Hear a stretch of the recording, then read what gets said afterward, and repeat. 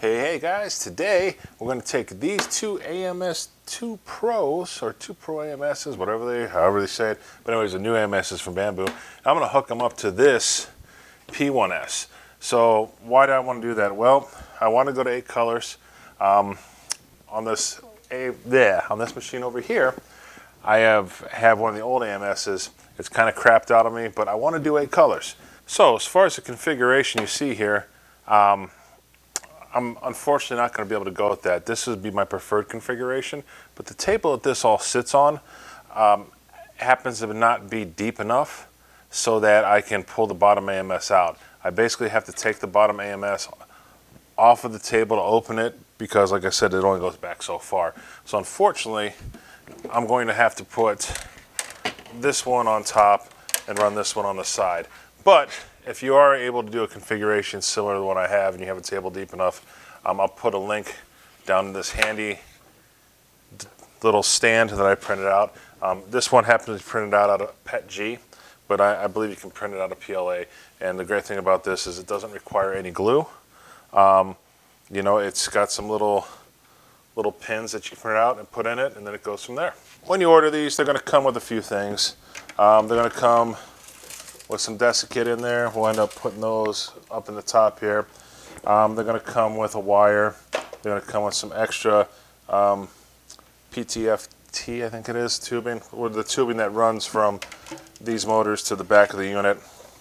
The AMS 2s, if you're using an old machine like I am and you want to use the dryer function, you need to also order the plug for it so you can plug it into an outlet so you can power it.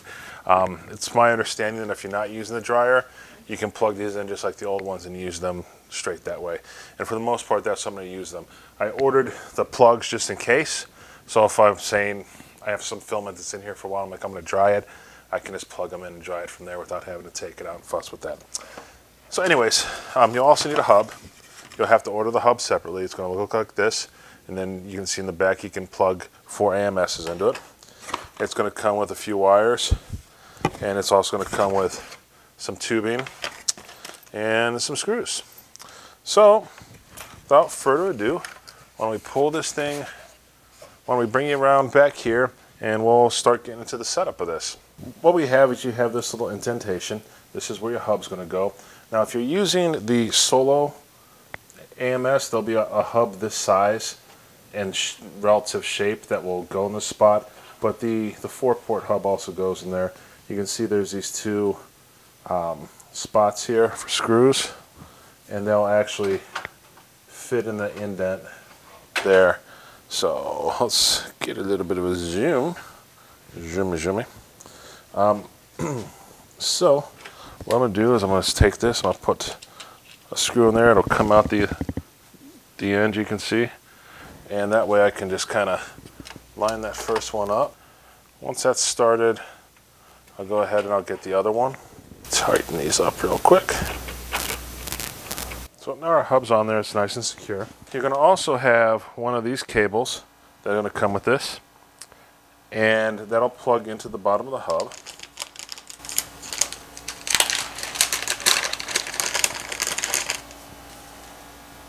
This will be a 4-pin. Anyways, so this straight one, we'll put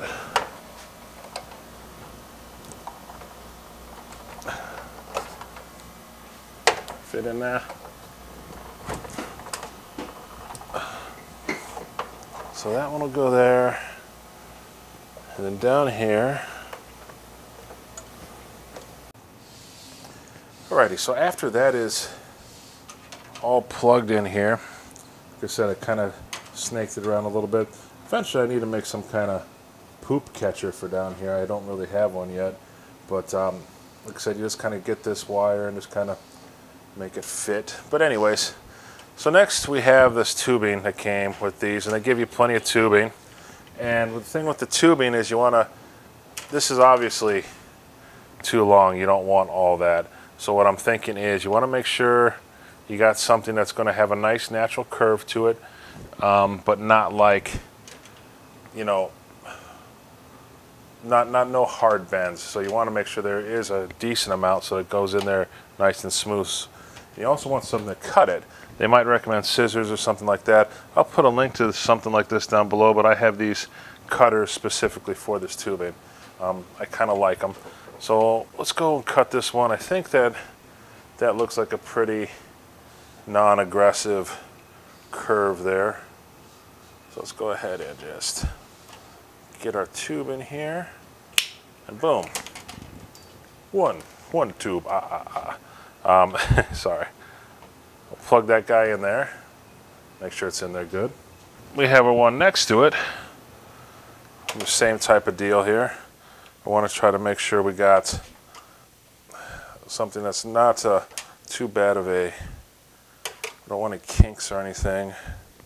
So we'll probably cut this one, we'll say about here. Get that in there. So we got our two AMSs hooked up with the PTFE, yeah, you know, the tube. I'm just going to call it the tube because there's so much going on. So something else that should come with this, when you order this, there should be like a kit of parts that come. So you're not going to have to think about all this stuff there. Bambu's pretty good about including it all. But we have these little things here. I want to see if I'll find a technical term I was calling them, you know, they're PTFE tube connectors. How about that?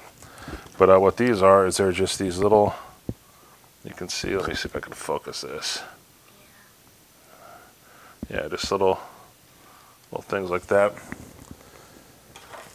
So we're going to put one of these on the end here. You just press it on there. It's like a pressure fitting, just like a lot of the other stuff. And that way we can connect an extension tube on there. So, note to self, this is a little hard to get in. You got to kind of put it in there.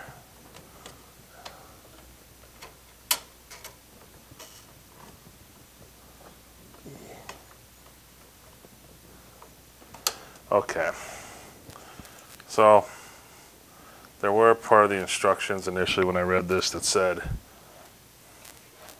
put your tube in before you put this up there. Now I know why. So when all else fails, make sure you look at the manual, because the guy in the video doesn't always know best. So basically when you got it backwards, you can kind of see better. Once it's in there, you can see it kind of go back and forth. You can pull it back and forth. I don't think this angle's too bad.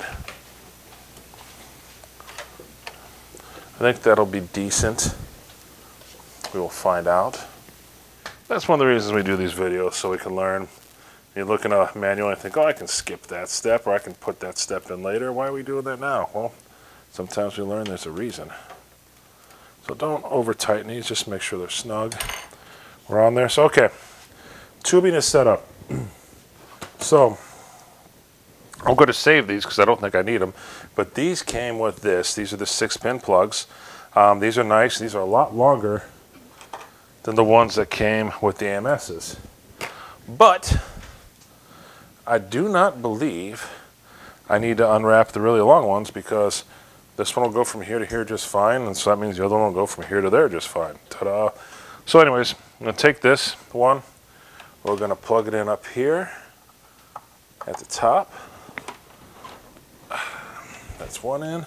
Then we're going to plug this to the other AMS that's down here.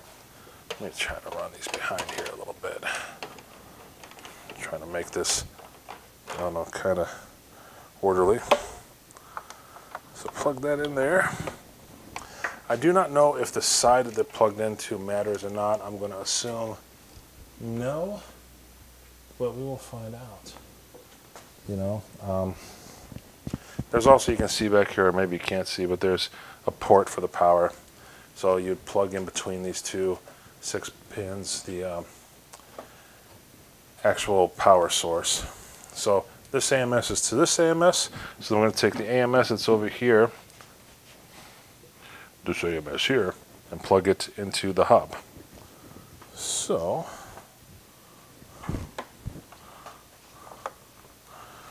it's a little dark in here, you have to excuse me. I don't really have lighting on this side. I'm trying to make do. So in the bottom of our hub, there is a 6-pin connector right next to the 4-pin. Let's go ahead and get that in there. Kind of get underneath, give it a little push. So, should be ready to rock and roll. Let's turn this on and go around the other side and check it out. So, as you can see, all these are lit up. It looks like we're good here. We have a message that says new firmware is available for our machine. So we're going to go ahead and we're going to update for the AMS hub. So that means we're recognizing our hubs, our hub and our AMSs. So that is a bonus. You know, I shouldn't say it's a bonus. It worked perfectly, just as intended. So we got that. Oh, while we're waiting for that, there's something I picked up I can't wait to use. I don't know if I want to put it on this one, but I want to do a future video about it. I got one of these. Everybody's talking about them. I'm anxious to try it out. One of these glacier blue things. Firmware successfully updated. So we're going to load these up. And when we load these up, there's a few things to keep in mind here. One of which is, you know, you want to make sure that you have some reusable spools for these. So there's a couple things you can do. You can rewind plastic spools, things like that. One thing that I personally use, and I'm going to show you, because cardboard dust in these is not good. So you always want to get something you can refill, or you want to go on Maker World and get some of these things. You can print these. You can print them out of whatever you want. I usually use PETG, but these will clip onto your spools. Just nice and easy. And you got to make sure you get the ones that are per the manufacturer, because all the spools are different. This puts a nice plastic edge around here so it doesn't mess up your AMSs, and you can print with these. Some people say they get too light. You can put a steel ball in here, and then it'll give it a little bit extra weight for when the spool gets lower. But like I said, we'll load this bad boy up and we'll do a test print and see how we did. Alrighty, so we are all loaded up here. You can see I have one actual bamboo roll on here, but the rest of them, like I said, I put these little plastic rails on here. It's like I said, to help reduce with some of the cardboard dust and everything. Make sure those are on there good. And I got this on here. Something I noticed about these new AMSs that I'm really liking is they have in the back here these knobs that like just kind of help with the alignment in here, which is really cool, because the old AMS didn't have those. That and the tubes are a lot more accessible. That's really cool. So like I said, all right, we're gonna get ready. I'm gonna do the test print on this. Got 5 colors loaded. Got the white, got the orange, the black, the green, and the yellow, and we're gonna make some Charizard bookmarks. Stay tuned. Alrighty, so real quick, you know, we got all of our filament loaded. One of the things I did before I came upstairs, because the printer's in the basement, everything else is downstairs, I took a picture of what I had in which slots. That way when I got upstairs, I didn't forget, you know, the order of the color.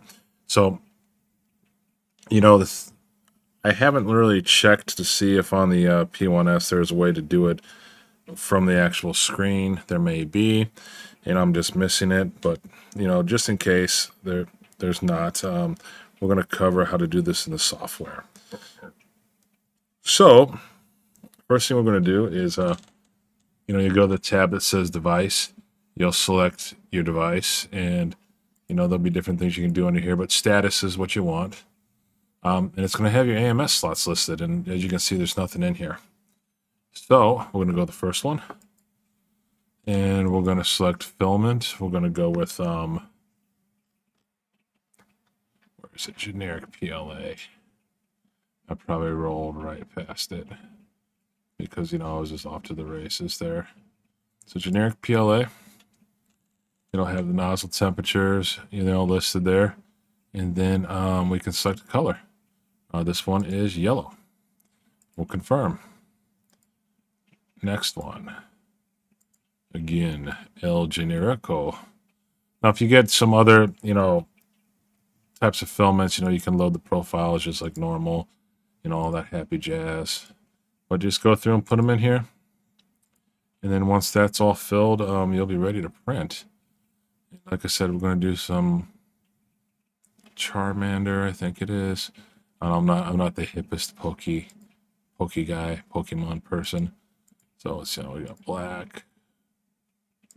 This one's gonna be orange. But anyways, but yeah, that's what we're gonna go through, and that's how you do that. Yes. What did it? Oh, I didn't select orange. Oops. Alrighty, so now we got our first AMS set up here.